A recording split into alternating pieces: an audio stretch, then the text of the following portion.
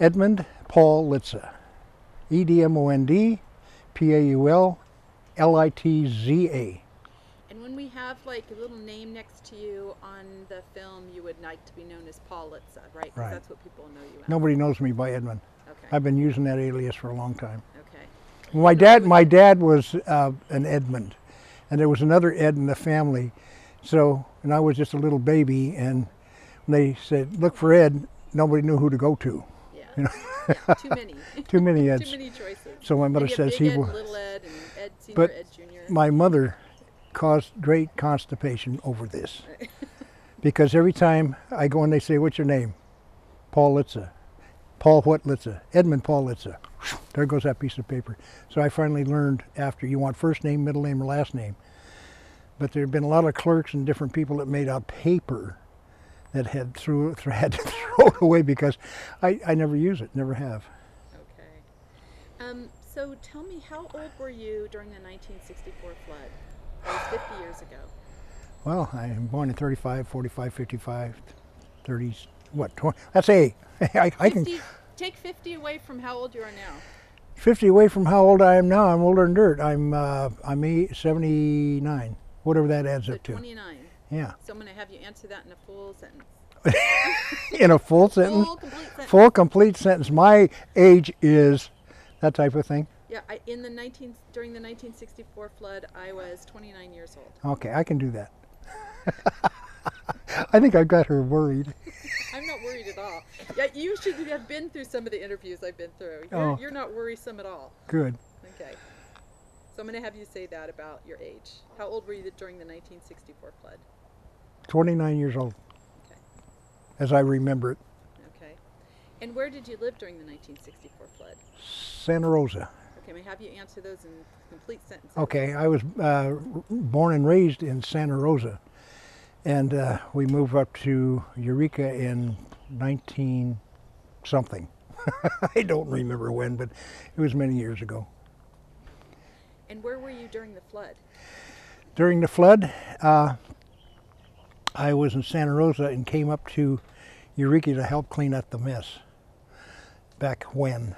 And I sat through the flood in Santa Rosa, but immediately after they needed people in Eureka area because they were inundated. We sat through the flood and it was easy, not easy, but it was much easier than what happened to Eureka. I didn't get caught in that having to travel across the mountains in the middle of the night in convoy. I wasn't stuck for that, heaven's sakes. But as soon as the roads cleared enough to get us up here, we were up here and working. We were working 10, 12 hours a day, 6 days a week, sometimes 7. Who did you work for and what was your job title? At that time, I was, all my whole career in working has been with the Pacific Bell telephone company, and I was a lineman at the time. And so that, we had to clean up the hard stuff. And the funny part is, not funny, but the interesting part was I was working up here before the flood hit. I left just before Thanksgiving that year and went home, and then the flood, rained forever, and I wound up coming right back up again, doing that kind of stuff. When did you know that the rain wasn't just a typical rain, that this was a big deal? About after the 5th, 6th day, we were starting to sweat bullets because we knew that this is going to cause a lot of damage. Even when it quit, we were going to have a lot of things to clean up, and it always has been, but not to the extent that that happened. I mean, it was just practically overwhelming. It really was. Well, you guys never worked. I mean, you guys got called out on every crummy storm, like the worst weather, probably at night a lot of times. You worked with some crummy weather. Yeah, it varies depending on the damage that's caused. A drunk on Saturday night caused as much damage as a flood almost, because they wipe out a corner pole that had a lot of cables on it. They'd fall across the road and block traffic, and the highway patrol would be there.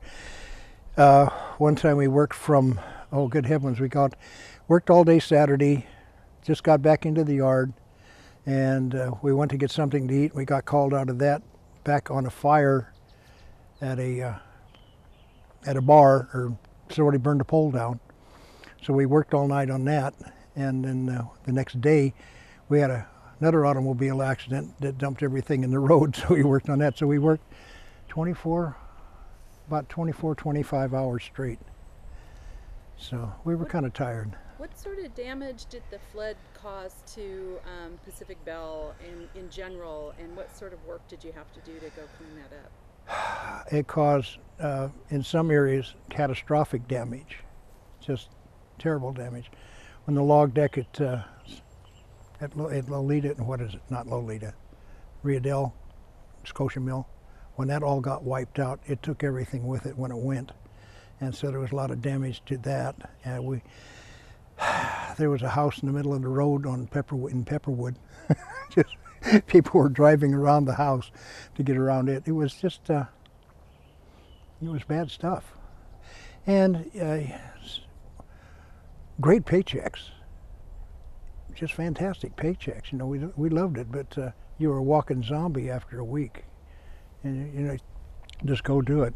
And that's all you could do. What sorts of things did you see that stick in your mind from the flood? One of the things that really stick in my mind, we were driving down, I forget where it was, on the old highway, Pepperwood, and there was a dresser drawer, 5-drawer dresser. It was up in the tree about, maybe 15 feet. The drawers were still in it. I assume since it was in the fork of the tree, I don't know if the drawers were empty or not, but there was that. And over in Bull Creek, one of the spookiest parts was we had to dig over to a pole about where that one is there, and started digging, and it went clunk with the with the shovel. Cleaned it off, and here was beautiful blue paint on a new car. So I cleaned off the window, and the whole car was full of paint. I mean, full of mud, the old silt, river silt. And I thought, So I tried the door and it didn't open. I said, oh, thank you, because I didn't want to go in there and find out what might be there. But we called the highway patrol to let them know that there was a car there. And I don't know what happened, because we went on and did other work. But it was interesting. We didn't hear any stories about somebody being stuck in mud and, yeah. So. But the interesting part is the aftermath of these things. Everything was down. Nothing worked. There was no power. Just no power at all anywhere, so you didn't have to worry about getting electrocuted. And that's one of our greatest worries, is because that stuff up there, it can be down, the power can be down half a mile away, and it'll get you here if it's laying on, because we ground everything, and they don't. So we have straight power anywhere from 110 to 440 coming at you. At 12,000 volts, it knocks it off and shuts it down, but the lower stuff will hang in there. In fact, I was up a pole working, and I kept feeling this. I go to take hold of the strand that's there, and it arc about like that on my hand. And I'm, whoa, what's this? So I put on the rubber gloves and did what I had to do. And then I kept getting bit every time I go to fool with the strand, because it's 100% ground. And what it was this transformer up above holds residual electricity. I mean, it's 110 or 220, 440, whatever. This was only 220, I guess, maybe 110. But it was, I kept getting bit because I'd lean against it when I go to do my work. And it's amazing, residual magnetism, electrical stuff in a transformer, it can be loaded and it can get you. So, had to be careful. I bet people were really, really happy to get their phone service back. I bet that was pretty... It's funny, some people wanted their phone before they wanted their power. I got a generator, fix my phone, type of thing. They wanted to be able to communicate before they wanted to see in the house at night, because they all had lanterns and candles and all that, and they'd been through it for a long time. So it was communications that they really wanted. And because you can't call a doctor, can't call an ambulance, can't call anybody. So we were very popular. People liked us, for a change. It's good to be liked. It's good to have a job where people like to see you show up. Oh yeah. To appreciate yeah. that. Yeah. Of course, if they try to get their phone fixed for a week and you're just showing up there, they usually jump on you. And we say, okay, we'll be back later. No, please fix my phone.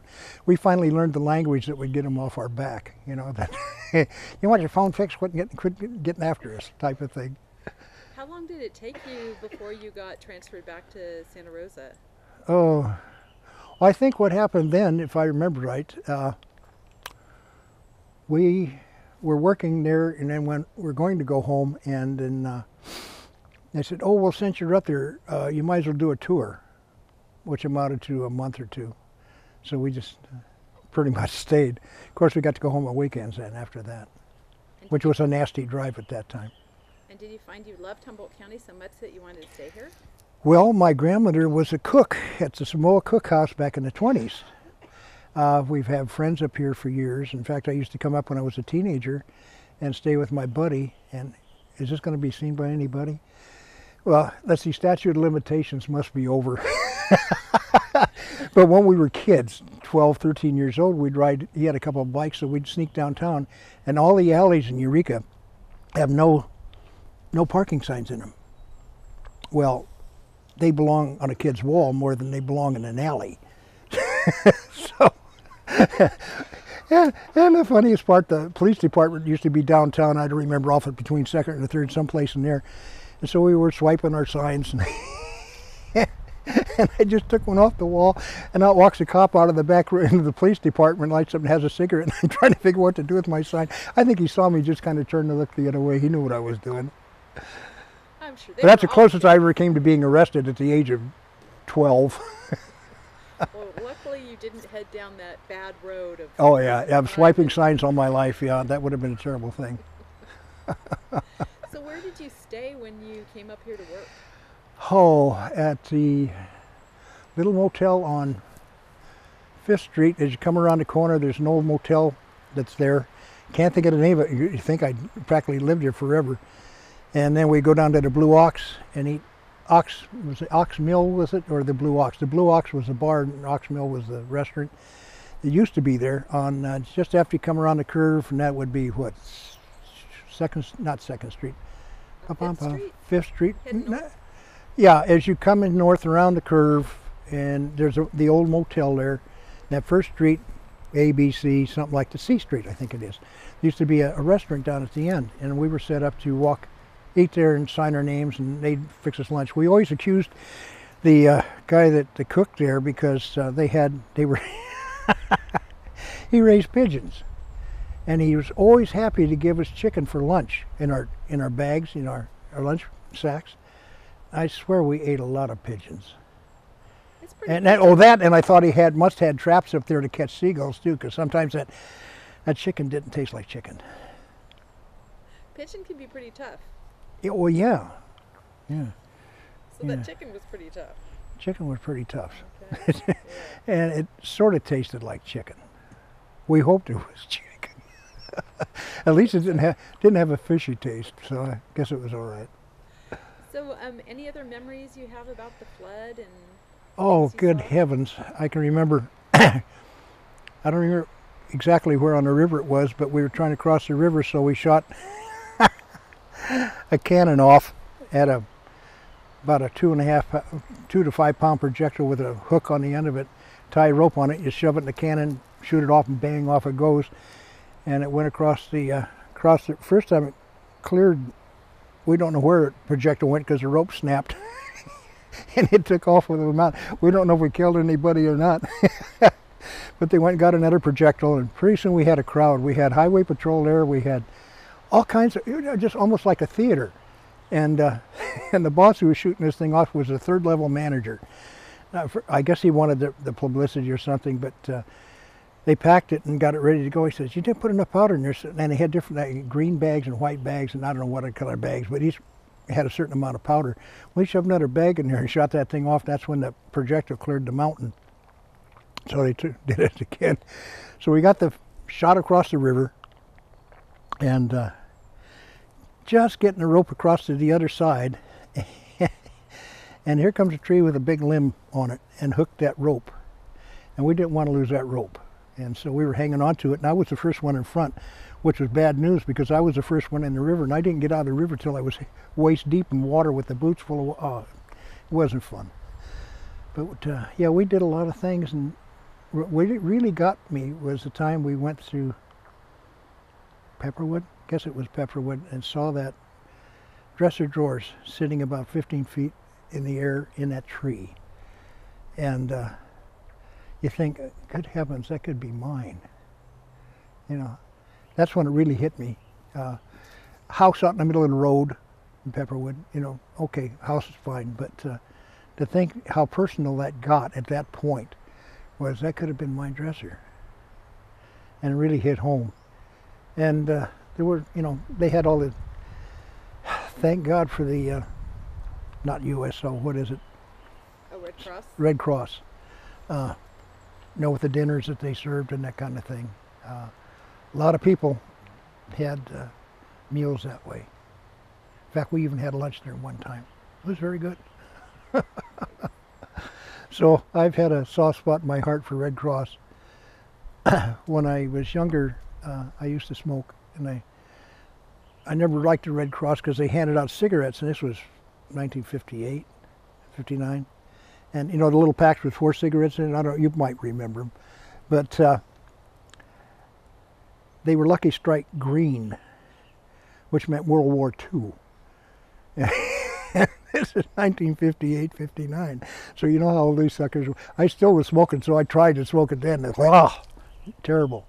Seems like it would almost crumble. Yeah, so I didn't have a very good outlook at the Red Cross for that, handing out World War II cigarettes at that age. But trying to get you to stop smoking. well, it did. So the Red Cross. No, I married my wife, and you know that shut that down right there. That's good. So tell me again a little bit about the when you about the car that you came across. Oh yeah. And maybe just like right from the beginning, you know, like what set you up for having to be at both. Okay, well, the flood came in, and we were trying to clean things up, and we had a buried cable. In fact, that summer we had buried the cable into Bull Creek, so we knew where everything was. And we had to get to a pole about from here to there, and part of that maybe 6 feet out. It had about 6 feet of silt around it, so I got the shovel and I was digging in the silt, and all of a sudden it went clunk. I thought, what in the world's, nothing could be there, and I peeled it off, and here is blue paint on what was apparently a brand new car. I thought, whoa, so I cleaned it all off and cleaned off the top, and the car was full of silt, completely inside and out. Tried the door came open. I thought, nah, I'm not going to dig in there. We'll let the county people know that there's a car here with maybe somebody in it. I don't know. So I wasn't that brave. I didn't want to find anything that had been there since January or December, and this was April. Didn't Well, you want know, to. if they're dead, they're not going to get any deader. Yeah, but they're going to smell a lot worse. No, I mean for like you going in there and digging them out. Oh yeah, It's yeah. not like you were going to save somebody. Oh no. If it was in the flood, I'd have been right in there. But trying to get somebody out if there was somebody, but this was packed with silt, and didn't need that. So Jane, I'm going to pause you right there. okay. We have a stream of light going across your forehead. Oh yeah, I If you see. could pull your chair back just a hair, and see if that fixes Just get it on my nose. That do it? I'm wondering if it's a side to side thing. it. Might be. Still there? Yeah, it's still there. I grab that. So Which way is it running? Vertical or horizontal? Well, it's Oh. kind of diagonal. I'm thinking maybe come like this direction just a little bit. Yeah, forward and to your right. Yeah, right. Whoop. Let's try that. No. Still in there. Now there's a good man with a set of brains. Am I in the frame? No, but it's. I don't think that's big enough to cover it. So I think we're gonna have to. Oh, I see where it's coming from. You see what Right here. It's coming right through here. Yeah, I can see the sun, so if you put it right here, it should block it. Well, it did, but then there's some on your face too, Paul. I mean, that's what they're saying. No, that's my natural glow. You're glowing a lot. Mike, why don't you have him pull back a little bit? See if that really- And maybe to your right. a little bit. I'm sorry, my halo is so strong. It's following you everywhere you go. I'm not sure. It really is. Like I tell you, when you got a halo, what can you do? It's true. So Well, you know we've got that big. see round right, here. Why don't you right try here the where yellow the. lid? Hey Mike, why don't you try the yellow lid? That's a little bigger. Oh sure, 40 pounds over my head, and I'm supposed to smile. I thought we We brought it. brought it. I thought we brought it. take the tarp off the I think this is thing, big enough, maybe. I'm gonna get it up in there though. Okay. And then I'll get over there and hold it, Paul. well, you won't have to hold it once it. Well, let's. Is that Probably good? needs to be, as long as the weight doesn't bring the branch down. It is. That's why I gotta hold it up there. Well, we can take this one off. And Tuck tuck it it. around. I'll get it, Paul. Ouch. Watch it. Yeah, I just going to tell you it's stickery, but you already found out. It's too late. You already found that out. You got this is a holly tree. Yeah, Yeah. that was a bush. Oh really? Yeah, at one time Boy, it sure has gotten big. well, we've been here for 20 plus years. We could, I think the only other thing that I wanted to ask about was the flood as it affected Santa Rosa. Do you have any memories of that? Oh yeah. Everybody didn't come up here. Wait a second. Where'd your mic go? Did I get up, lose it? I Can you better. hear it, Robert?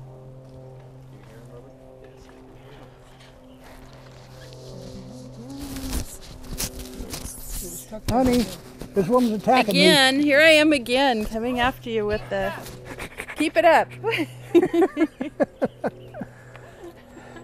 This woman can't keep her hands off me, honey. I'm sorry. Is Any that? excuse, you know? There I was again. Like, oh, I think the mic isn't attached. My grandma used to tell me, "You're going to hell for lying too." I'm not going to tell you what my grandmother used to say. I just can't say it. It's good. Let me just say that part. So, so tell me about Santa Rosa and the flood as it affected Santa Rosa. Well, it wasn't nearly as bad between Santa Rosa and Eureka, you know, that type of thing. But Santa Rosa, the Russian River tore everything up. Any mills that were down there along the Russian River, all the logs went down the river too. I don't think that Santa Rosa had as much trouble with providing stuff for the grocery stores and stuff like they did up here. They had to fly everything in up here because the roads were all gone. So they had a closer tie to the commercial world than Eureka did. So I don't remember that they had that kind of problem at all. You know, sure, some of the bridges went out, but not like here. Every bridge in the world between Santa Rosa and Eureka went out practically from Mendocino County on up. So they had convoys going at night. Cars would be stacked up for miles, and instead of coming along the highway, they went up on the ridge, that big, I don't know what they call that ridge. But it's along the top of the ridge on the east side of Highway 101, down by, it was further north than Cloverdale, but there's a long ridge that they used because the bridges along the highway were gone. And the Riadale Bridge was gone, half of it was gone. And it was fine, it had a log jam against it, but it was surviving until another big log came down and hit it, and that took out the north side of the bridge.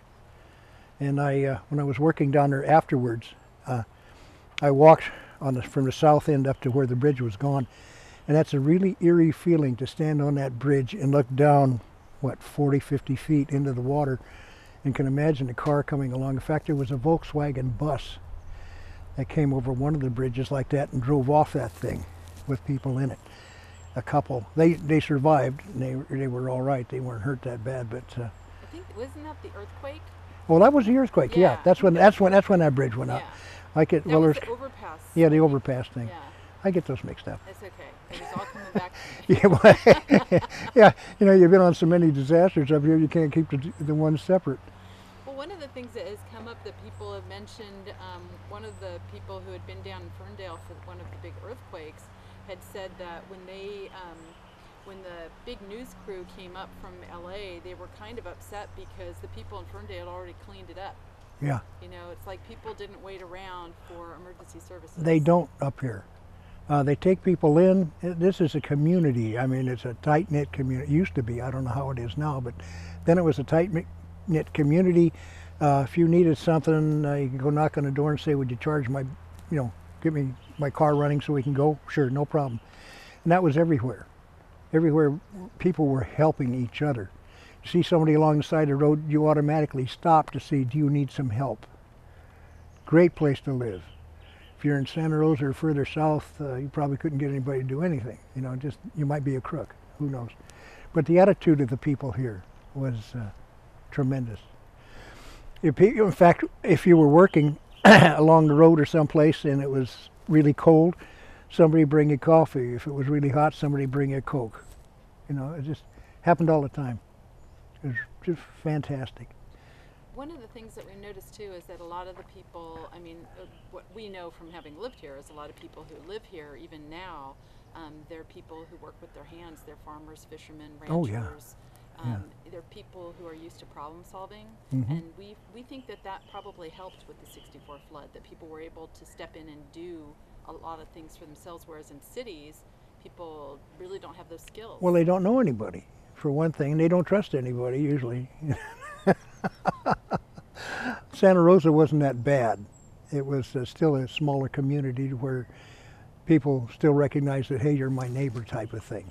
So there was good camaraderie there. But yeah, we moved up here because I always wanted to ever since I was a kid. My friend lived here and we went fishing together and stole parking signs off the back end of police stations and that kind of stuff. But what do you think about that idea that people here are more like better at problem solving, more self-reliant because of the sort of work they do? Yeah, I notice a difference now a little bit, that I think there's a lot of people, an influx of people who have never been living in this environment at all, but it's from San Francisco and everybody's moving north, you know, that type of thing. And I was surprised when, I don't remember, I guess it was earthquake or, yeah, it was earthquake this last time, was my battery supply was getting low, you know, so I thought, well, maybe I better restock a little bit. I went down to the store and there were 4 lines open, 4 cash registers going full bore, and there were 7 deep on each cash register, and people were buying basics. I thought, why didn't you do that before? Why isn't it sitting in your shelf? You know, everybody who's lived here for any amount of time has close to a 6-month supply of basic foods that it's gonna taste awful after a while, but it'll fill your belly. But people who are moved up here within the last few years have no idea what happens to this country, how isolated it gets, and the only thing is a boat or a plane, and there's no other transportation. All you got to do is knock out 2 bridges and we're isolated. People don't know that when they move up here.